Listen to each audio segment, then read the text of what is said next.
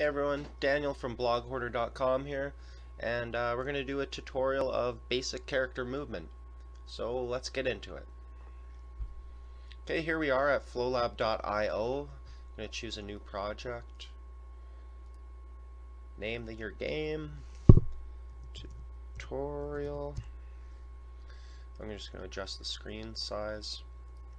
Okay, let's get into it. First thing you're going to do is create actually some ground to walk on, because your character is about to walk. Alright, just let me catch up to you for a second. I'm sure you already got ground. If you don't, this is new ground to cover.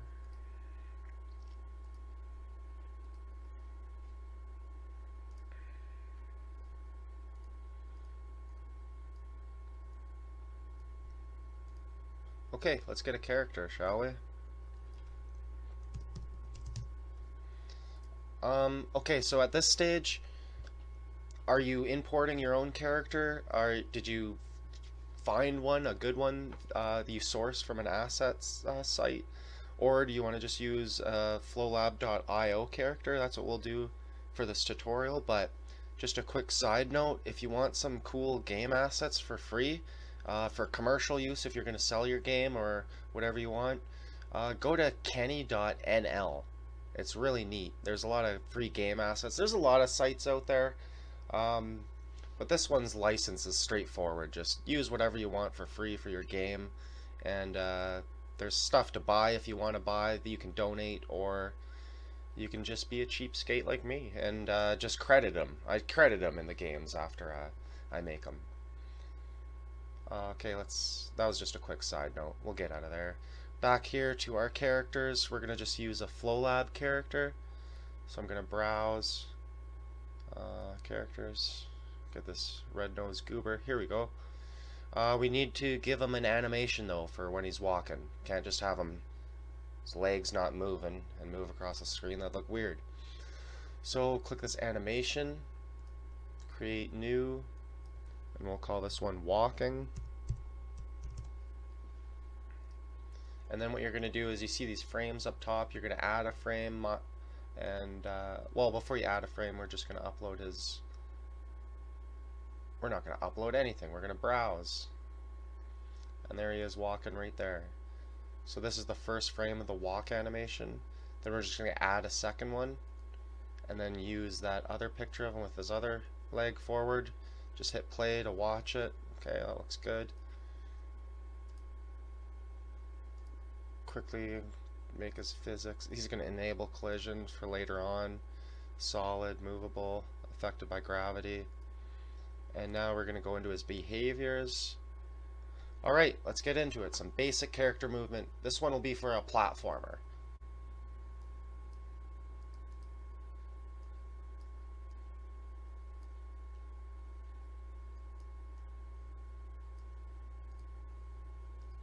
So I'm going to make this key, just click on that, hit the key left, whichever one you're going to make them go for left.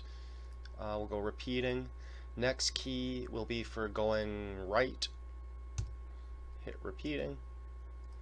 This will be for jumping. And that'll be up. Okay.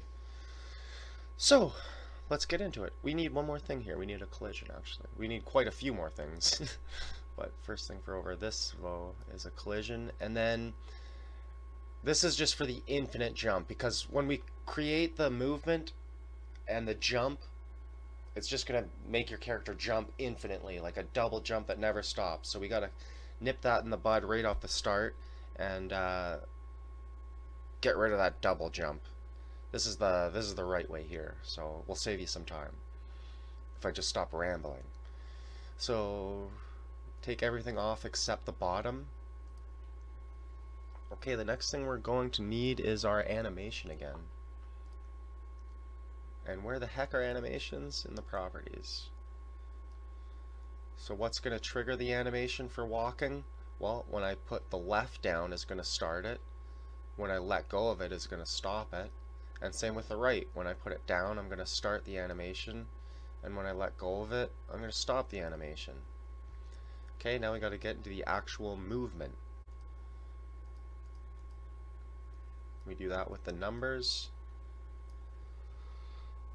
as well as an impulse.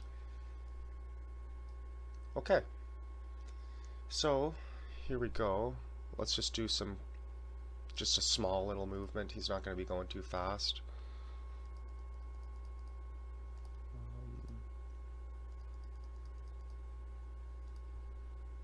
And this number will be for his jump. We're going to put it to a positive, like up there with a 15 or something. So down on the left keyboard gets a -6. Down on the right gets a +6. Whoop. And then, oh, we need a switch.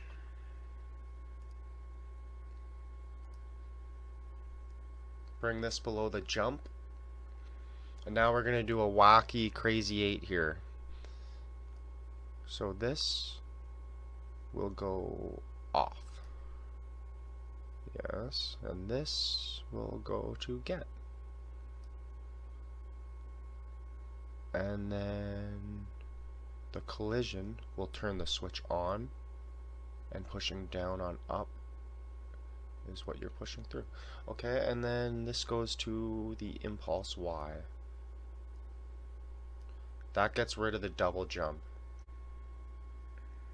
Okay, what else we need is a velocity. And I can never remember where these things are. There they are. So we're going to put this to the X. And now we're going to play it. Oh, he's not flipping. We forgot a flip. But there's no double jump now. If we didn't program that switch in, if you just hit up, he would just go right off your screen. Okay, we just got to put a flip in, that's it. So let's just go back into our character.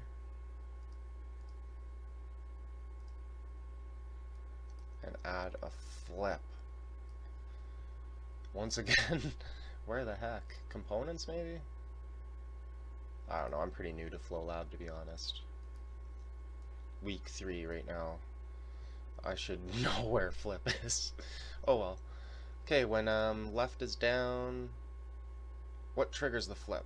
When left is down will trigger the flip, and then when right is down it will bring it back. Okay. Let's see that in action. Or do I mess that up? Nope. That's right. Okay, so there you go. There's basic movement for a platform game in flowlab.io.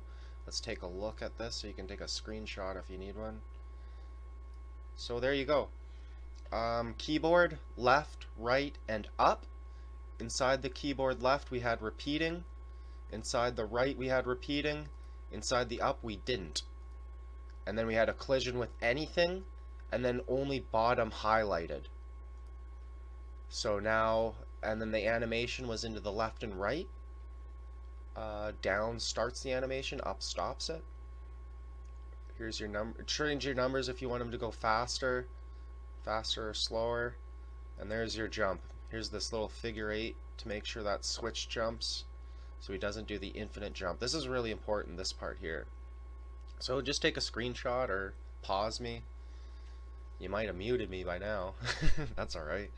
But just get the info. Here you go. Here's the basic movement for a platformer game. Part 1 of movement. Have a good night.